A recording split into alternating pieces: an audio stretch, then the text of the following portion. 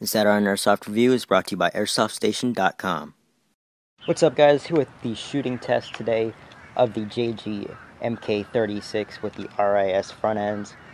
So first we're just going to do a feet per second test on the chrono with .20s and then .25 gram BBs.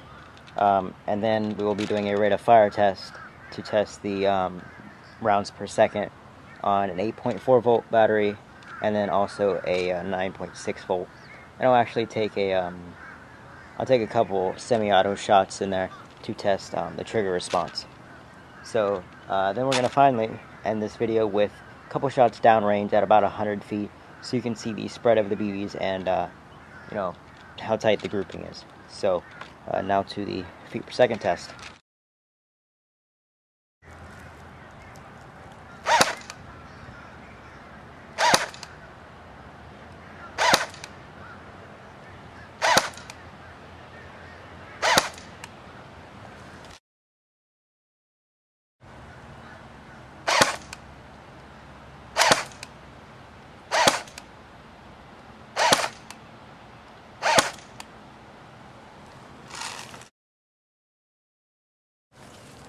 Okay, so I'm just going to take a couple of shots. For the feet per second test, I have been using an 8.4 volt battery, but I'll take a couple more shots so you can see the or hear the trigger response and pretty much how fast it is on semi-auto, and then we'll do a couple bursts on full auto. So semi-auto.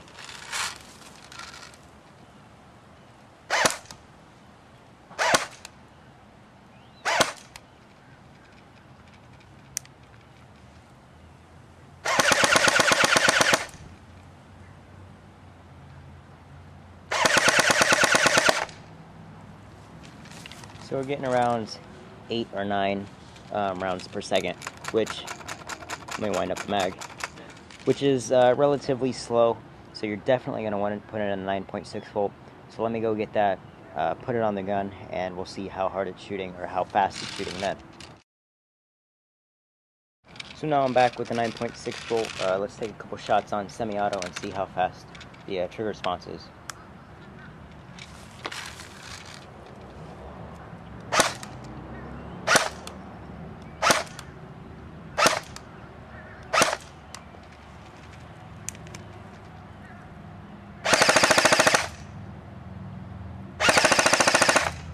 So the rate of fire is much quicker. Definitely a nice increase. You're shooting around 14 rounds a second now instead of 8 or 9 rounds a second, which is quite nice. And the semi-auto is much quicker and more responsive.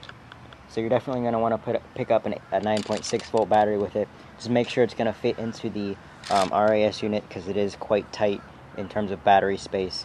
You're going to either want to get a small butterfly type battery, or possibly just get a PEQ box, put it on the rail, and although it might look a little bit odd to some people, I personally like the PEQ box. I think it looks cool, but it just gives you much more freedom with battery. So now for some shots downrange. Alright, so now you are zoomed in on a target. That target is 100 feet away, and it's about 1 foot tall by 18 to 20 inches wide. So I'll be taking a couple shots at that. There is a minor cross breeze, no big deal though. I'm using .20 gram BBs, and it comes and goes, so I'll be taking a couple shots between the breeze. So now let's see how it does at 100 feet.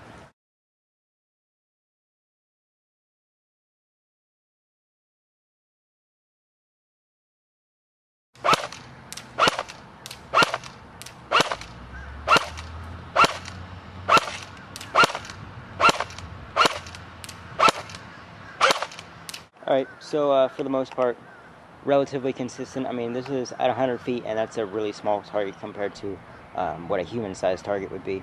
So sometimes the hop-up got the best of the BB, and it kind of just curved over a little bit. But with .25s, you'll be more accurate. I recommend using .25s, just using .20s as an accuracy standard. So now let's try a burst on full auto.